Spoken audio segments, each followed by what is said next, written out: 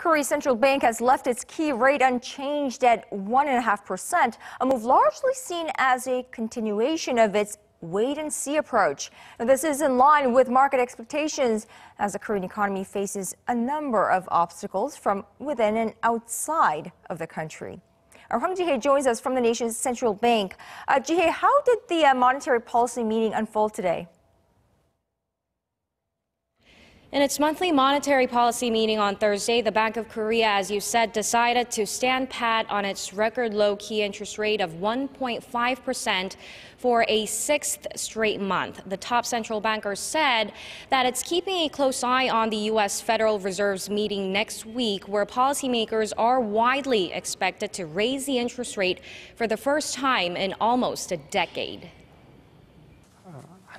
A rate rise in the U.S. does not necessarily mean the BOK will directly follow the suit.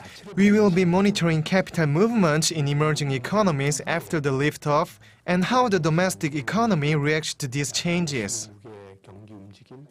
The governor also differentiated Korea from other emerging markets, saying a massive capital outflow following a rate hike in the U.S. is unlikely due to the country's strong fundamentals like its bountiful current account surplus and foreign reserves. Still, the economy faces uncertainties from feeble global demand, especially from China, that played a big part in negative growth every month this year in Korea's outbound shipments.